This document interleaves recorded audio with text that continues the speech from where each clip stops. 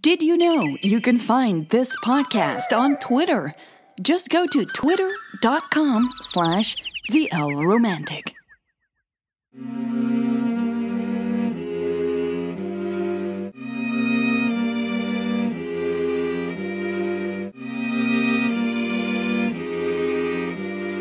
Welcome to the Lesbian Romantic Podcast. This is the Diva story, Part 5.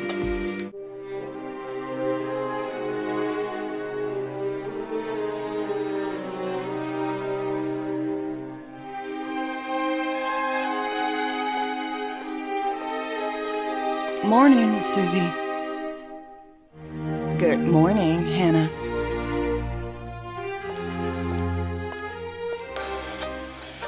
Oh.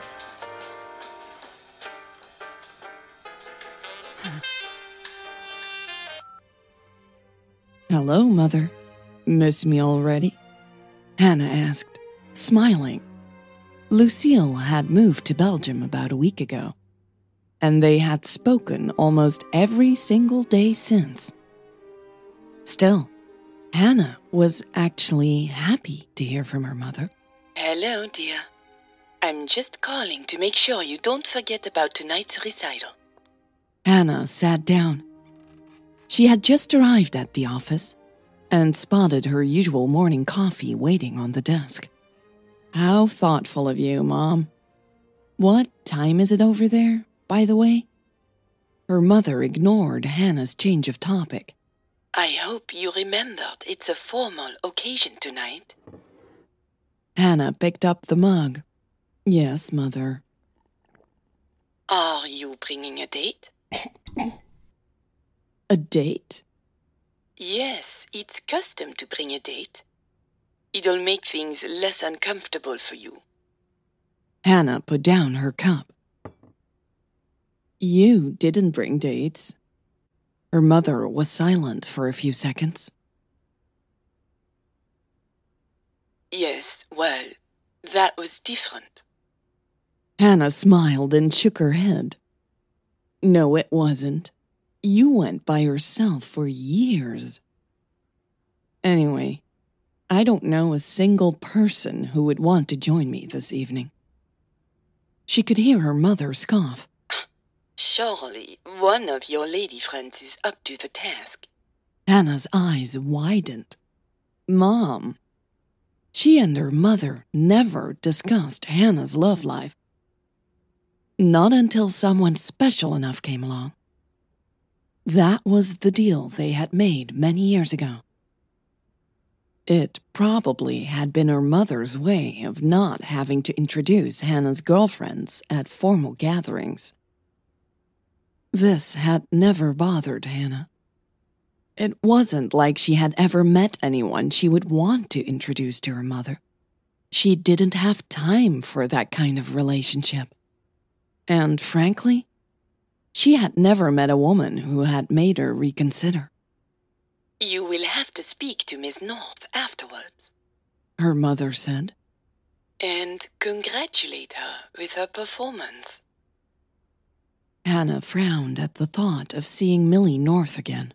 I don't think she'll be happy to see me, she said. Nonsense, Hannah, her mother replied.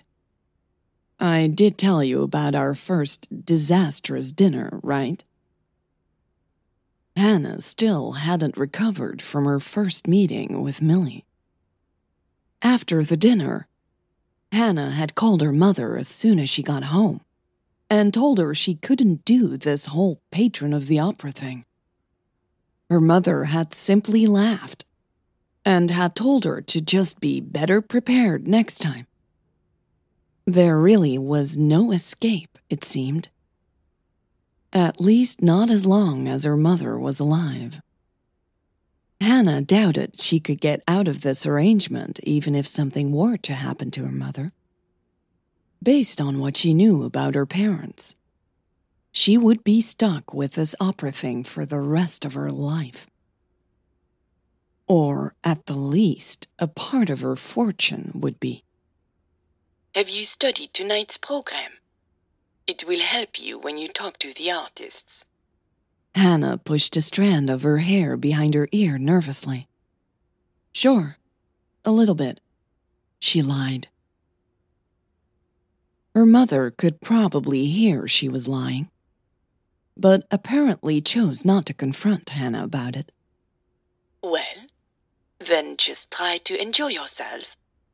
Congratulate Miss North afterwards, and then you can go home.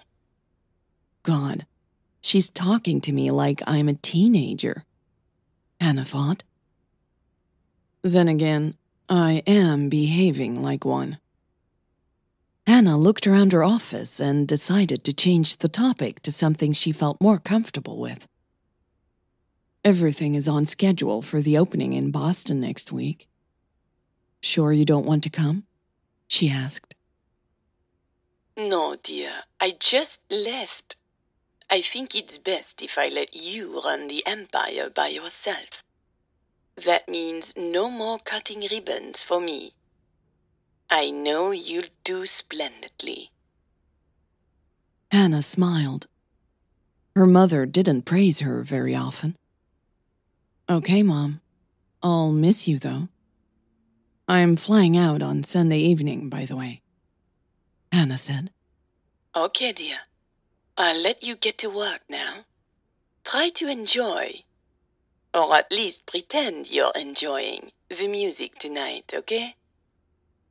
Hannah rolled her eyes. Yes, Mother, I'll be a good girl. You'd have to wear a gown tonight to be a good girl. Her mother quickly replied. Hannah laughed. Not happening. Then I'll just be the best girl I can be, she said.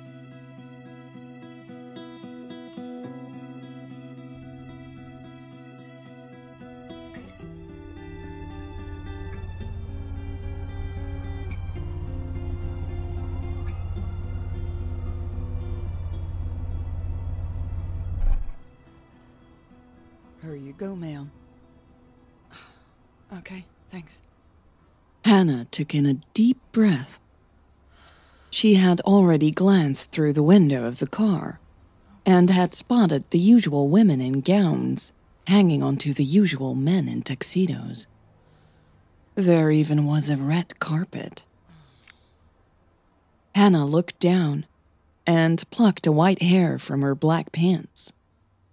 She smiled. Picking up her tuxedo cat Charles probably hadn't been a wise move after she had dressed for tonight's event. But she had wanted to take a selfie with him. Aren't you looking fancy, mister?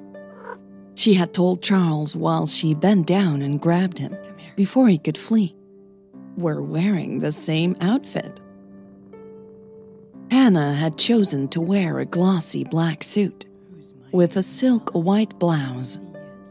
Her black heels were even shinier than the fabric of her pants and blazer. She had added a simple pearl necklace and matching earrings. Hannah brushed off another hair from her sleeve and turned to open the door. Thanks, she told the driver. Have a good time, ma'am. Hannah mumbled, don't count on it, under her breath. She quickly walked down the red carpet towards the entrance, passing a strolling couple. A young boy in a cheap-looking suit opened the door for her. Good evening, ma'am. Hannah gave him a genuine smile. Thank you, she said, as she stepped into the glass lobby of the concert location. There was no one waiting in front of the hostess stand. So Hannah walked up to a young girl who was already beaming at her.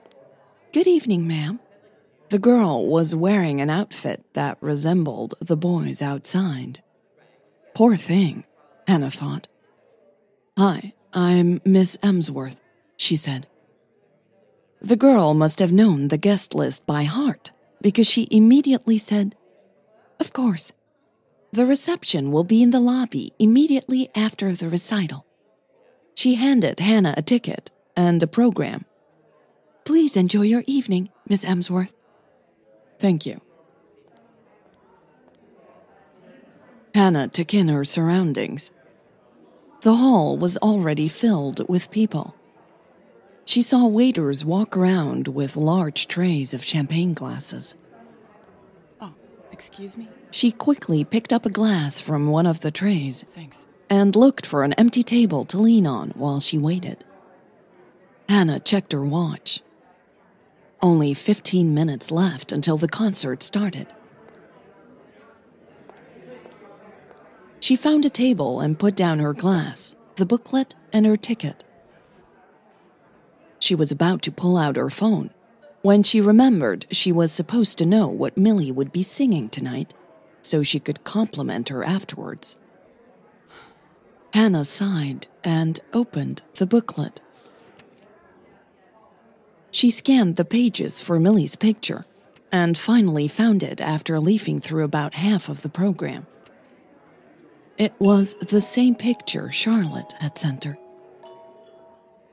Hannah again was baffled by the difference between the Mildred North in the picture and the Millie North she had met about 2 weeks ago. Here, Millie looked confident, proud, dazzling even. In the restaurant, Millie had seemed insecure and defensive. Can't blame her, Hannah thought. She stared at the picture a bit longer.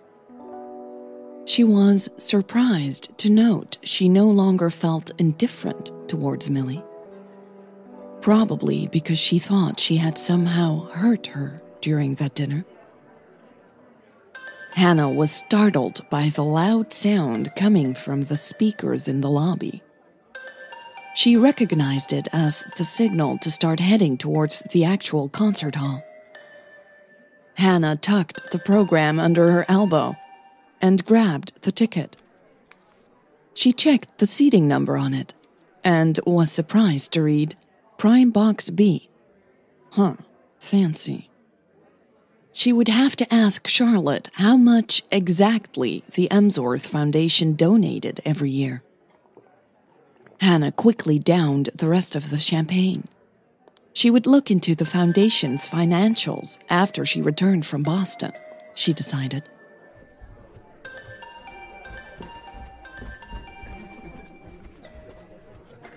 Hannah found the right door, showed her ticket to another young man in a questionable suit, and located her chair on the first row.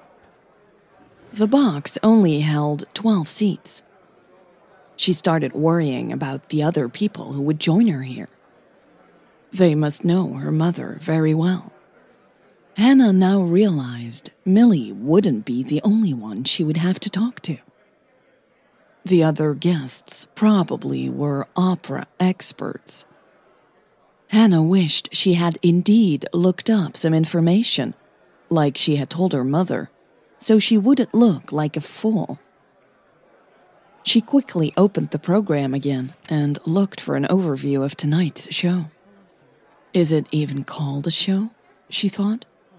Probably not. A big, elderly man suddenly sat down next to her and promptly stuck out his hand.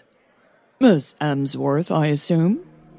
Hannah closed the booklet, forced a big smile, and took his hand. Yes, sir.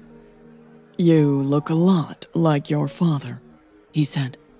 Hannah tilted her head in surprise. I do? She knew she didn't look like her father at all. Except for your hair, the man said, blushing a little. Hannah blushed too. Yeah, it's hard to miss, she said uncomfortably, as she pointed at her bright copper hair. The other guests were joining them now, and Hannah was somewhat delighted to notice the big man provided excellent cover. She doubted people could even see her behind his massive frame. Lucille told me you would be here from now on, the man continued. Hannah met his sea-green eyes. I'm George, by the way, he said. Hannah smiled.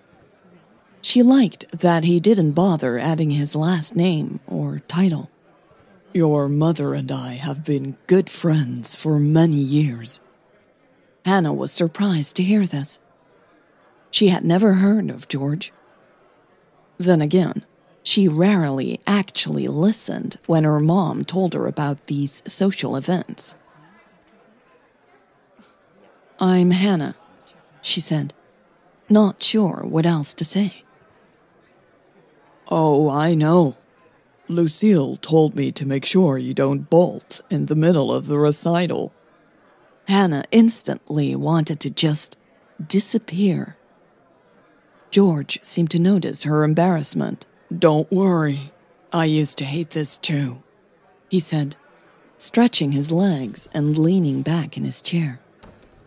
Hannah really didn't know what to say to that, and was relieved when she heard the doors being closed. Less than a minute later, the lights dimmed and the guests in the theater lowered their voices to a whisper. When a woman in an emerald green gown walked onto the stage, the audience applauded politely. "This is the most boring part. It'll be over soon, though," George whispered. Hannah grinned. Maybe this evening wouldn't be that bad. It almost seemed like her mother had sent her some comforting company. "Who is she?" Hannah asked. George waited until the woman started talking again. "The general manager of the Met," he then said. Oh, Hannah thought. The opera really was like a company. She quickly got bored with its executive, though. The woman kept thanking people for their generous contributions. The only time Hannah perked up was when she heard her own last name. But she hadn't been paying attention and had no clue what had been said. She did, however, feel several pairs of eyes focus on her. Finally, the Met's general manager left the stage, and a young man in a tuxedo appeared instead. He bowed slightly, then waited next to the piano. The applause picked up now, and Hannah tried to see why people were getting excited. Her eyes caught movement on the left, and she turned her head just in time to see Millie walking onto the stage. Hannah's jaw dropped. The singer was wearing a stunning purple evening gown. Her shoulders were completely bare. An elegant necklace guided Hannah's eyes down to the low neckline of Millie's dress. This was definitely the Millie from the picture, but the photo didn't do her justice.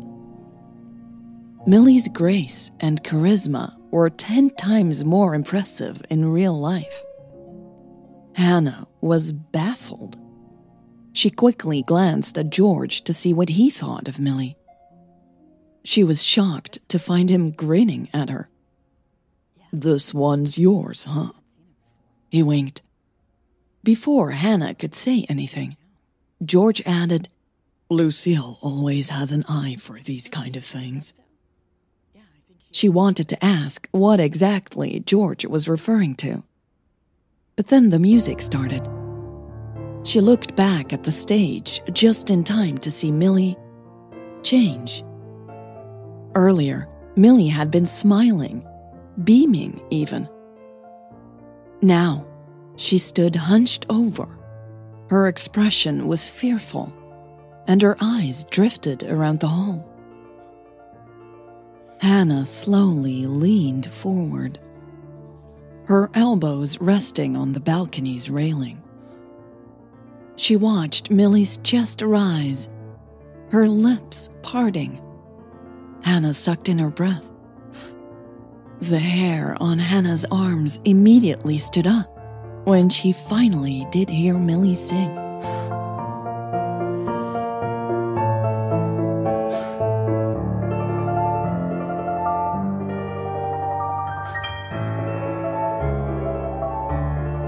surprised by the chill running over her back. Maybe she felt this way because she knew Millie. Well, kind of. It was hard to believe that same mouth, thin-lipped and barely smiling at Hannah during their dinner, was now producing this stunning sound. As time passed and Millie's performance grew in intensity, Hannah became more and more ashamed. Why had she made this woman feel so uncomfortable when she should have supported Millie? Not taking the time to look into Millie's work had been disrespectful. Hannah had acted like a spoiled and disinterested patron, while Millie had arrived to meet a mentor and ask for support. Hannah looked for Millie's eyes and was taken aback by what she saw. Even from a distance, Hannah could see Millie's brown eyes had turned even darker with a special kind of raw emotion. When Millie raised her arms dramatically, looking bewildered and scared while she dropped her voice to a long, low tone, Hannah's breath caught again. Suddenly, there was silence. Then a thunderous applause filled the hall. Millie's bright smile came back immediately. She bowed gracefully. Hannah watched her gesture towards the piano player, nodding at him. Finally, Millie slowly strode off stage. From that moment on, Hannah hoped to see Millie make another appearance. Every time another singer took a bow and disappeared, she glanced at the side of the stage to see if Millie would come back. She was disappointed many times in the next 45 minutes. Finally, the manager of the Met walked back on stage, smiling and waving, and started thanking people again.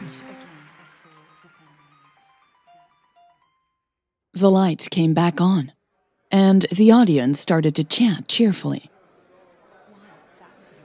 "You're still here," George commented. Hannah looked up at him, confused. "At one point, you seemed so impatient. I thought you'd actually run off," he joked.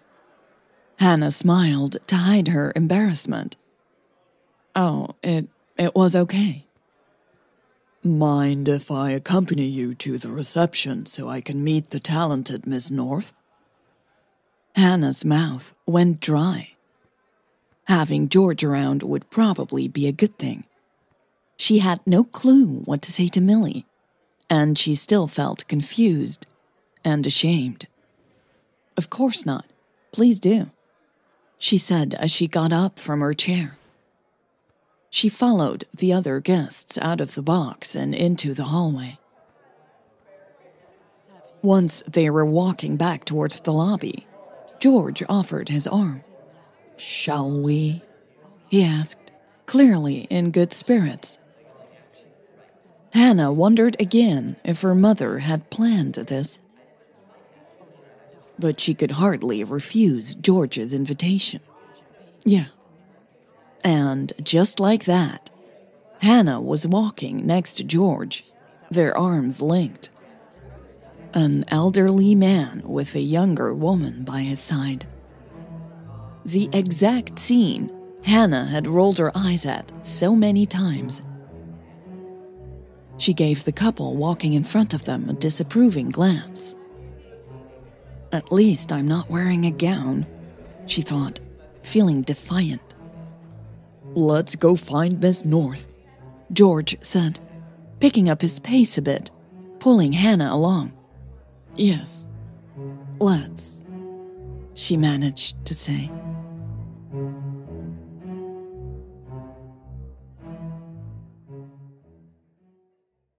This was part 5 of The Diva Story. If you like this story and this podcast, please consider supporting it. It takes me about 3 to 4 days to write, record, edit, and produce this podcast every week. So, if you'd like to support my work and the existence of this podcast, I guess, please consider buying me a coffee at lesbianromantic.com/coffee. Thank you so much for your support, your messages, your tweets, your emails, and I will see you next week. What was that address? The URL? With coffee in it? lesbianromantic.com/coffee. Thanks. Hey, this episode is over. Time to be quiet. Sorry. Yeah, sorry. Unbelievable.